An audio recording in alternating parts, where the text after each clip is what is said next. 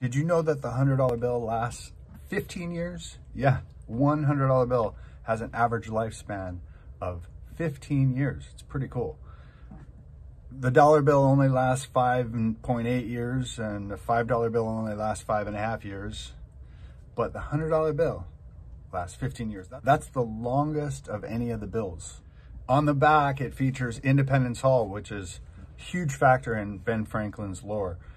This fake $100 bill is gold and silver plated. It's got the black tint, so it's got this black and silver theme. It's very pretty, very cool looking, and really great for collecting.